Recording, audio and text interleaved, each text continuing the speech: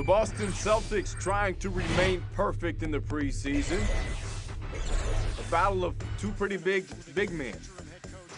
Shaquille O'Neal, living large these days, looking good in the green, and there's Brook Lopez. High expectations for him in New Jersey this year. Brooks straight to work, banging on Shaq, and gets the jumper to fall, plus the foul. He'd make the free throw.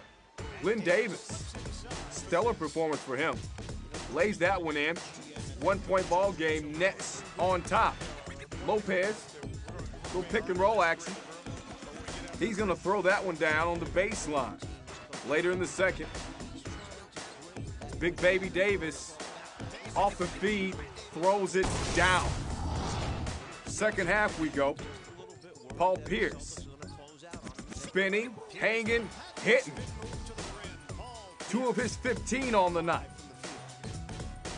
Then off the Travis Outlaw miss, Shaquille O'Neal gets the rebound, tries to throw it down court, but has it blocked by Lopez, who puts it down. 23 on the night for him. Fourth quarter now. Nate Robinson is going to end up with it. Nate the Great, he's not too late. For 3, 17 on the night for him. On the other end, Terrence Williams is going to get it to go. Hoop and the harm, he'd make the free throw. 3 the hard way. He had 17. Jordan Farmar, new addition to this Nets team. They are glad to have him. Nice body of work in LA is what he brings to the table. Tied at 90 apiece, under a minute to go. Marquis Daniels. Oh yeah.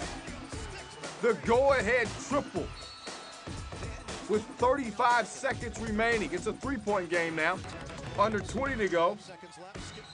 Terrence Williams gets it to Anthony Morrow, whose foot was out of bounds. Take a second look, and yeah, that's clear. So, of course, the Boston Celtics get the win, 96-92.